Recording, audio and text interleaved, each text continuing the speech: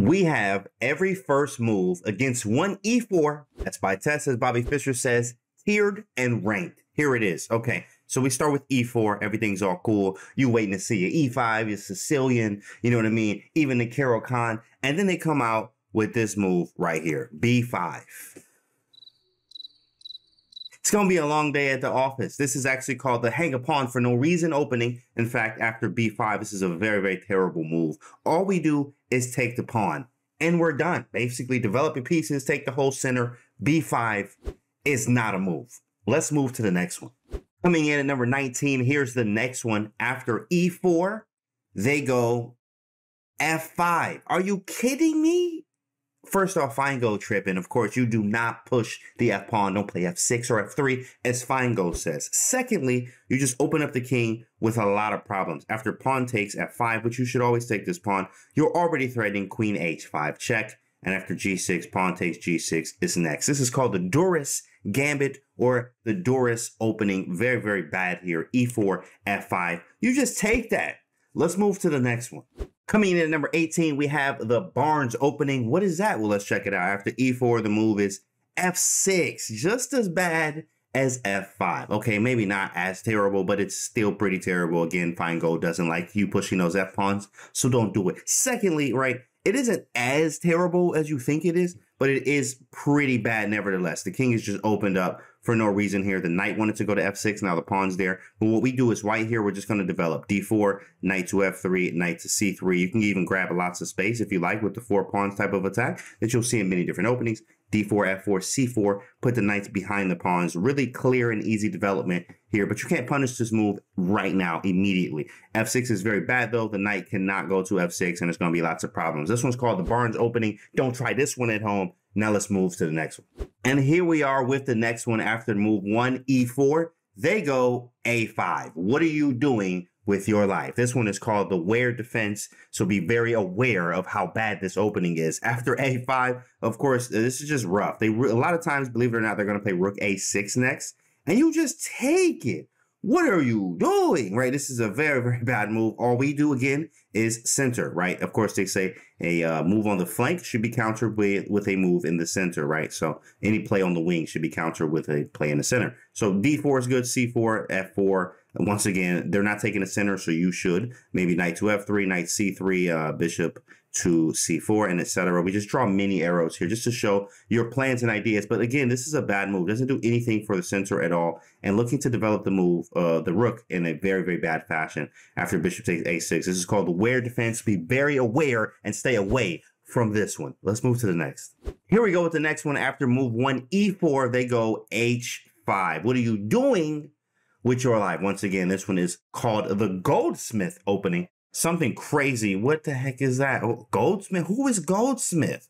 The Goldsmith Defense. And this one is just as bad, but of course, at least, you know, with the pawn not on d4, then they can play rook h6 and try to do the weird rook lift. And you will see this weird stuff, but it's just going to be a clumsy rook and very vulnerable to attack and being trapped and etc. h5 is a very bad move. What do we do with play on the wing? Should be countered with, pause the video if you remember that, play in the center. What do you do? d4, knight to c3. You can go c4, f4, all the same moves we pointed out before because they did nothing in the center. This is why h5 is not the best move. Okay, we got e4, h5. This is another one. Let's move to the next. Next up against 1 e4, we have e4, h6. Well, this one is called the Carr Defense. In fact, the C-A-R-R. And it seems like that they don't car about anything in life after this move, h6. Well, this is ridiculous, right? Play on the wing should be countered with, we've said this many times before, play in the center. Absolutely. So playing something like d4. h6 could be a nice inclusion later on. A lot of times you may see this in openings that you actually play all the time, like deep openings and all the deep theory. h6 could be a nice prophylactic move or useful move later on. But right now in the beginning doesn't do much for the center. So we can again take the whole thing with the d4, maybe c4, 2, f4, or knight f3, knight c3, however you want to do it. Very nice ways to play this, but h6 is not one of them. Let's move to the next. Next up, we have against 1 e4, we have knight h6. Very strange. Now, of course, it develops a piece.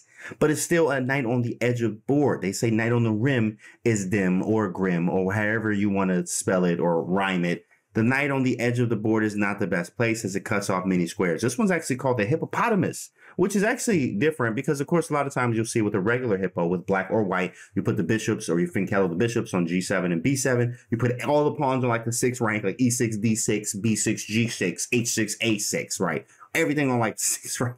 Most of them, except the F and C pawns usually. And then you're just going to have to, springboard your position later on. Knights go to D7 and E7. But here on knight H6, it's a little bit strange here.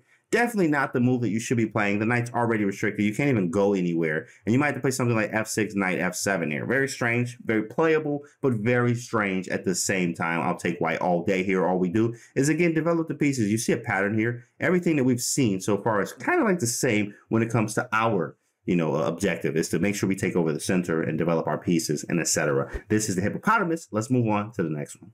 Next up, we have after E4, knight A6. Ooh, looks just like the hippo, but it's the other side of the board. This one's called the Lemming Defense or the lemon line because of how sour this one gonna be for the black pieces, okay? Same plan. What's the plan? Pause the video if you need to, but you should know that by now, right? Play on the wing should be countered by, sounds like a broken record at this point, right?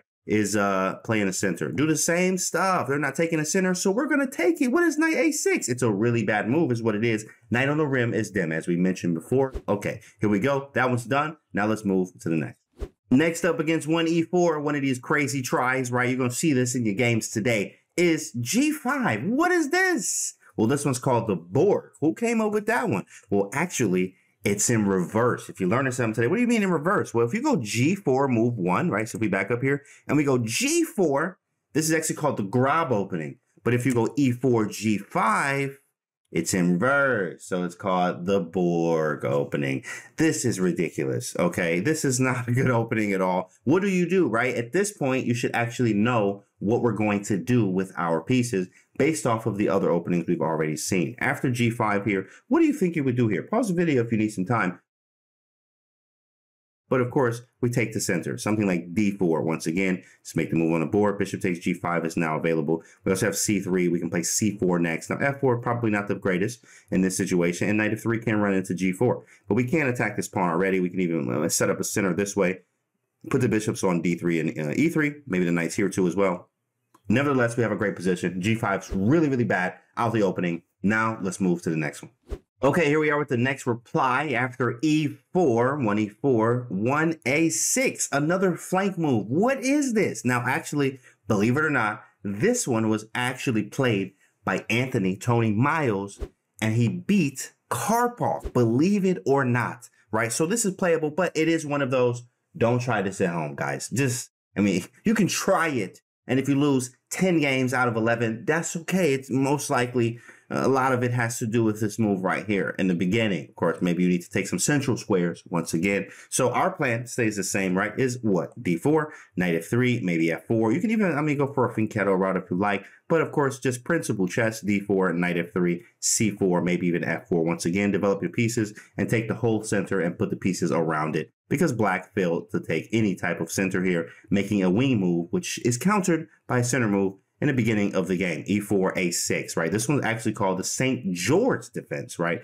St. George it is, and Tony Miles used it to beat Karpov. This one's a cool one, of course, playable, sometimes very rare, but not the greatest move. And again, don't try this one at your house. Okay, here it is. Now let's move to the next one. Okay, here we are with our next reply to 1E4. It's B6. Now, this one actually isn't as bad as the other options here, right? So this one's actually called the Owen's Defense, and the goal here is actually put the bishop on B7, play something like E6, so you have a French type of structure with the pawn on E6 and a pawn on B6. You actually use your bishops. In fact, this is like a reverse B3 Larson system, that is. B3, move 1, right? It's actually just in reverse. We play B3, bishop to B2, lots of times play E3 and bishop B5, and try to pin the knight and actually use a lot of, use the pieces to play in the center, pieces and pawns, in fact. So after move 1, E4, B6, black's going to do the same thing at some point, right, with playing E6, maybe try to pin our knight if we play knight to C3, play C5 and put the bishop on B7. This was the Owen's Defense, not played as much, and of course it is a nice try, just to throw people off theory-wise and off of things that they're used to, white that is, of course, by playing 1 B6 and bishop B7. White usually doesn't play against this setup too much. And it is a very stable setup, and you can play it, and it looks like a French defense in many ways with e6, so it is something you can try at home, but it is slightly passive because it does nothing in the center. So you need to definitely pay attention to this. If you're playing it from the black side, you need to pay attention and make sure that you are doing central moves very quickly. C5, D6, E6, knight F6, etc. Knight to C6 or D7 in many cases too as well. Knight F6, moving the bishop out. But white is going to do many things very easily. Same thing, right? Especially if you don't take the center, then we're going to play moves like D4, right? Immediately take the whole center ourselves. Bishop to D3 is a move. F4, there's lots of ways you can play this as well. This one's the Owen's defense, unknown just a little bit more, and we'll move to the next one right now.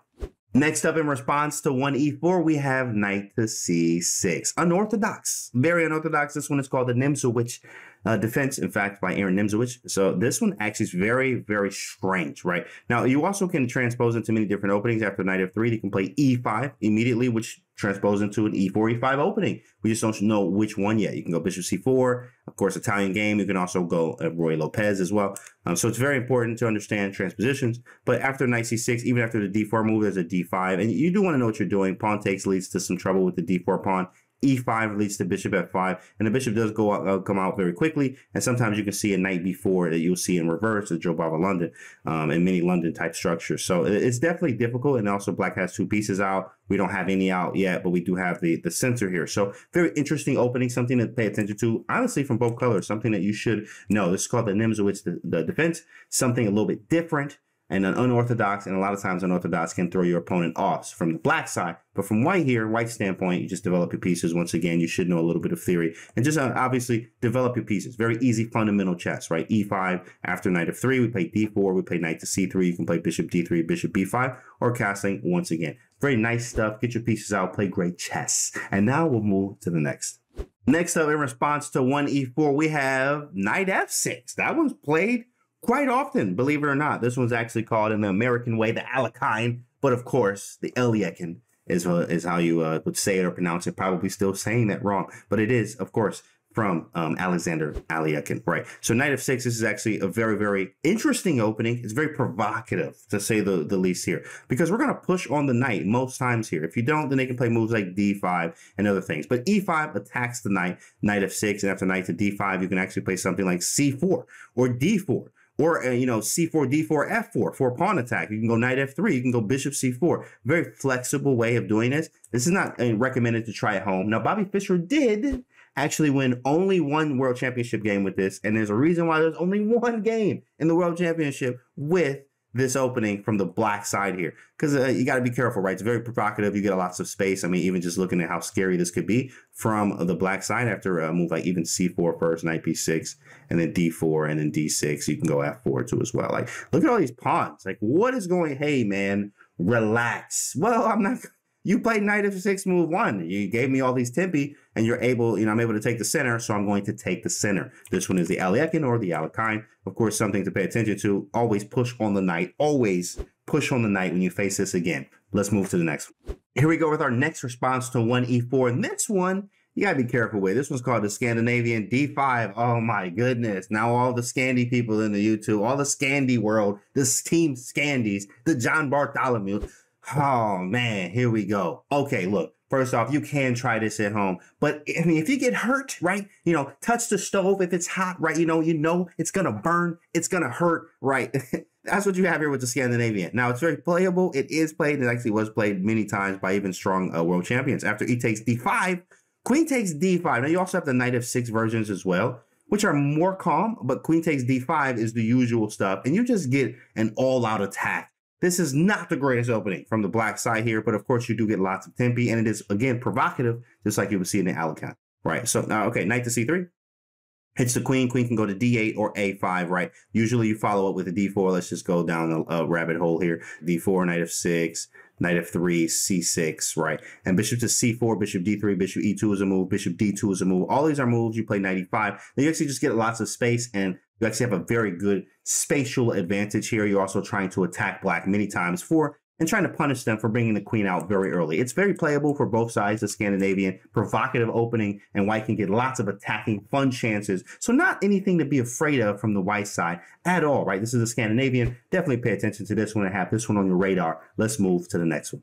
Here we go with our next reply to 1e4. It is g6, the modern defense. Now, this one is modern. You can actually play it today. It is not refuted. It is something that you can play from the black side. Now, you do give up the center a lot, and there's lots of ways that white can attack black. Now, you have to understand when you do give up the center with wing pawn moves like this, you have to understand that you will come under some fire. You will have less space sometimes. You have to play dynamic.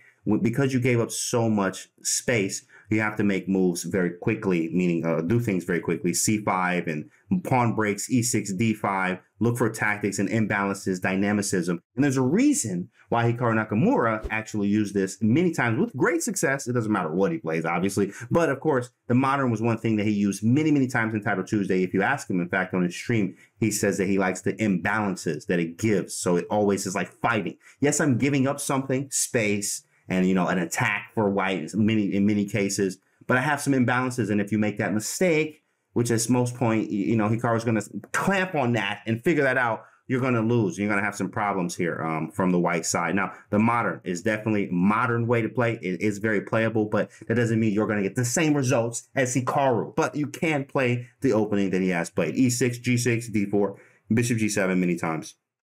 Knight F3, you go D6, A6, stuff like that. C4, Knight C3. You can go Bishop E3, you can go H3. I mean, there's many ways that you can play this. But this one's called the modern defense. And in modern day and times, it's still playable from both sides. I would personally choose white, but definitely a playable move. This one's the modern defense. Let's move to the next. Next up on our list, we have the Pirc defense. Of course, right? They're like, Pirc, oh, he said Pirc.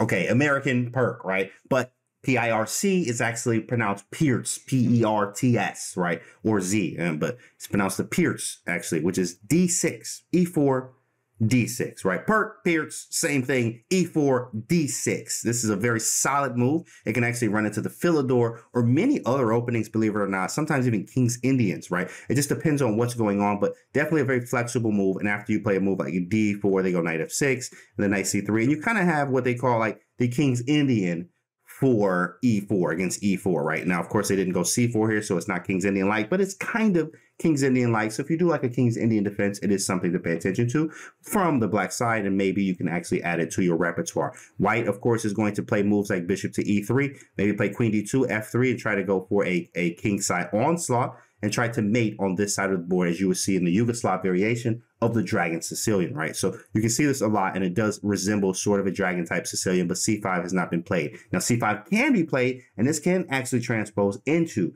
a Dragon Sicilian in many ways, but of course, it is based off the move order. This one's the Pirc or the Pierce defense. Very cool, of course, very fun opening. Now, let's move to our next.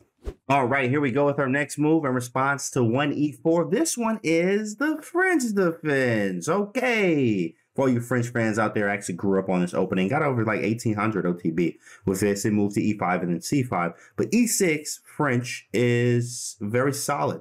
The bad thing about the French is that this light square bishop gets locked in many times. And this is the only real problem in the French. After D4, D5, you can have many ways to go. Knight C3 is more aggressive. E5 grabs a lot of space. F3 is definitely not a move, but has played before. Bishop D3, more of a Schlechter variation. Knight to D2, Taras type variations as well. E5 is more standard too. So it's just an advanced variation, played a lot. But if you notice how this bishop is locked inside the pawn chain when whites are free range to do whatever they want. Lots of times the bishop goes to D3, and if there's a castle, there's almost some big sacking possibilities on H7. You have to be very, very careful here from the black side because of the setup of the passive bishop. The pawn chain, right? Always pawn structures are like the skeleton of the position, and it tells you what you should be doing. So of course, the way that the pawn structure points is in the direction that you should be playing in. So lots of times, as you see here, even with the pawn on C3, C5, C3, right? Black's going to play more on the queen side, etc. Stuff like this, A6. And white is going to play more on the king side. Knight F3, Bishop D3, castling, sometimes even sacrificing on H7 if you castle early because the bishop is not able to come to F5. You put a knight on G5, you play Queen H5, and there's mates. Many possible mates here and many times, right? So this was a French defense. Very solid opening. In fact, played from the likes of really lots of strong players, lots of GMs, and it's definitely playable in today's time. So this is the French defense. And now let's move to our next. Here we go with our next reply. The last few here is E4 and C6. Now this one is what they call the Caro-Kann, right? Very strong, very solid opening. Lots of players use this one. There's lots of flexibility and dynamicism if people want to actually mix up the game and fight for more. The better part, this is kind of a cousin of the French, right? After d4, and we see reason why it's a cousin here is in the French, after e6, the bishop is locked in. But this is why we go c6 to lock the bishop outside of the pawn chain and not inside, right? Or even playing knight f3 here and not allowing the bishop to be locked in on c8 like you would see in the French defense. This one's different, very solid, dynamic, and lots of players play this one from beginner all the way to super GM. This is definitely a very solid opening, very strong, and from both sides, there's always play in the Caro-Kann. Recommended you study from both sides so you can learn lots of things about it. This one's the Caro-Kann. Let's move to the next one. Here we are with our next one. Can you guess what it is? Can you guess what it is? What do you think it is? Pause the video. Which one do you think this one is? It is E5, symmetrical, right? Symmetrical. Very, very easy to play. You see this all the time, right? After white plays E4, black says, I'm going to play E5 and do the same thing as you. Yes, I'm a tempo down, and I have to respond to things that you do. For instance, knight f3, we have to respond to knight takes c5. So knight c6, but I developed two as well. And I'm saying I have my fair share in the center as well. Very strong, can play all the way up to the classics, all the way up through the history of chess. This move has been played, one of the strongest moves, right behind the number one that we're going to look at in a few here. But at e5 is definitely very strong. You can go many ways from here. d6, obviously, you can go Philidors. I mean, it's so many options. Petrov after knight f6, or the Russian, knight f3, knight f6. So many things that you can do here, guys. So very, very strong. It's good to understand what you have, and it's a very good move, and it's not being refuted anytime soon in the history of chess. Okay, that's e4, e5. Now let's move to our final move against 1e4. Okay, guys, last response to 1e4. Can you guess it? Can you guess it? 100 ELO to anybody that can guess this move right here. Okay, ELO is sold separately. But after e4, the move is c5. The Sicilian, the most combative response to e4. Now, I like to play this from both sides. Many players do. e4, you know, aggressive. e4 best by test. Lots of open lines and diagonals. And c5, right? Very combative. Black says, yeah, I have my own plans. I know you want to do your thing and play aggressive and play e4. I'm going to do my thing as well. Most combative response is c5. The Sicilian is so many different Sicilians, so theoretical, so many, so much this, so much that. It's very fun chess, and you're going to see a lot of that. Hopefully you're on the fun side of the fun chess here, but this is the Sicilian defense. You have so many of them, right? Knight f3 can be a move. A favorite of mine is the c3 Sicile for the kill, or the c3 Sicilian playing c3. You can play Smith Mora at d4. You can play f4, strained Sicilian. You can play g3, knight f3. And on the contrary, of course, maybe even open Sicilian here, you can play d6. More Najdorf or classical Sicilian, you have knight to c6. We can play even accelerated dragons or Rossolimos. You can play g6 here, accelerated dragons. You can play e6, timing up. There's so many Sicilians. It's like 20, 30. They even make up Sicilians now in this day and time, right? The Sicilian defense is one of the most studied openings, of course, besides e5 too as well, but one of the most fun and combative ones. Hopefully you're feeling combative and you study some of that from both sides today or tomorrow or in your chess career. Hopefully it works for you. But these were the responses to 1e4. Hopefully you enjoyed today's video. And if you did, then check the videos right after this one. And we'll see you on the next one.